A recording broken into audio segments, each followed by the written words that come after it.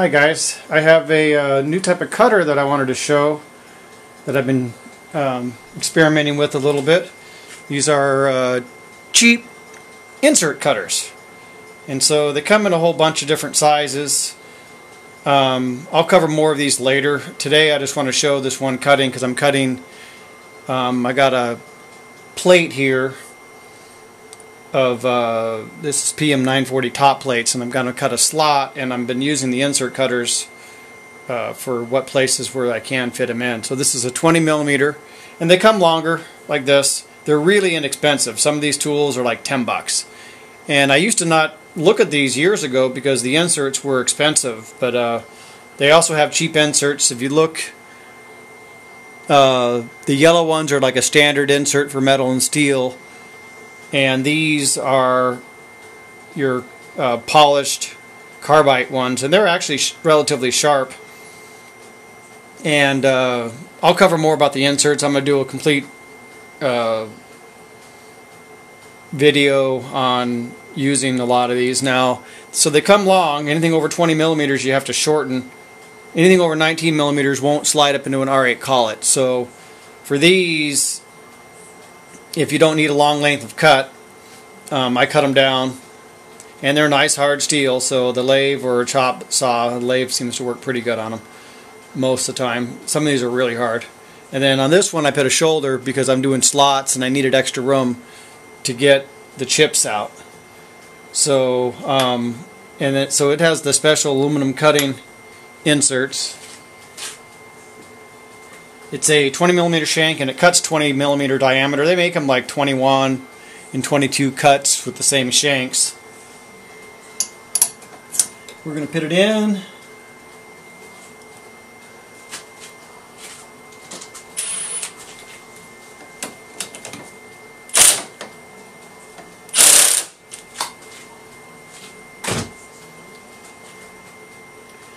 We have to set 0 here.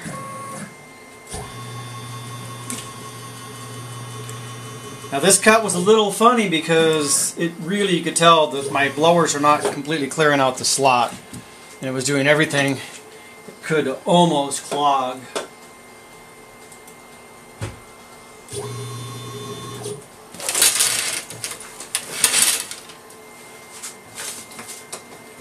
And I got a drip system, and I'm going to have to turn on the blower so you won't be able to hear anything.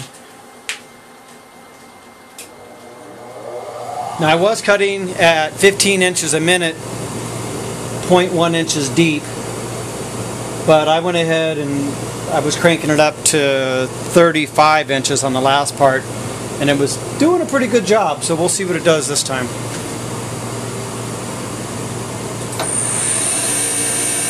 About 4,000 RPMs on the cut.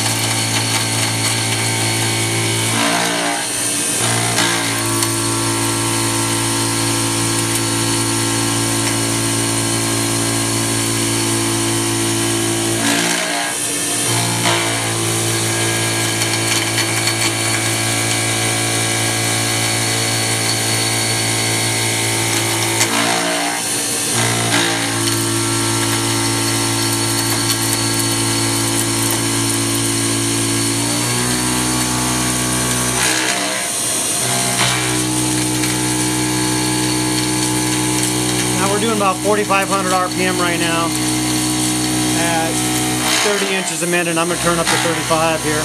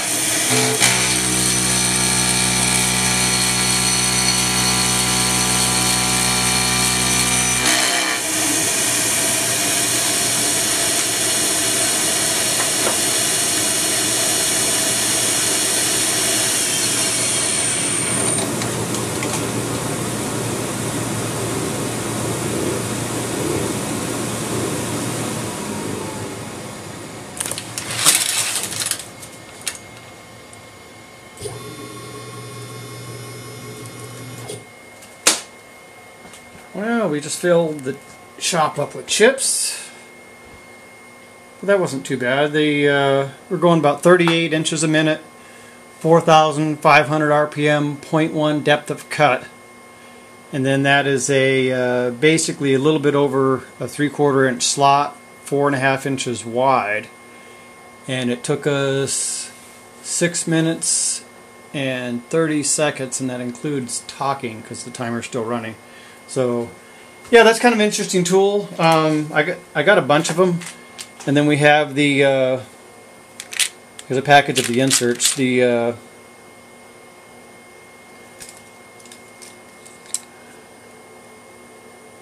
1135s is what they call them.